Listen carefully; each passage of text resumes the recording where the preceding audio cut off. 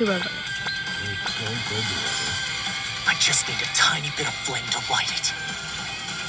Just one little flick of fire and...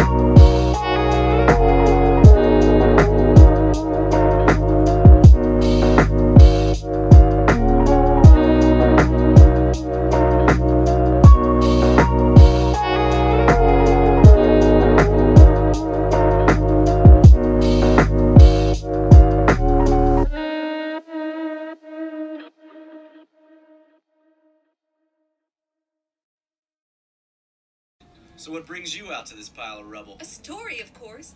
I came from Alabasta to cover Crocodile and Straw. Here comes some Navy soldiers now.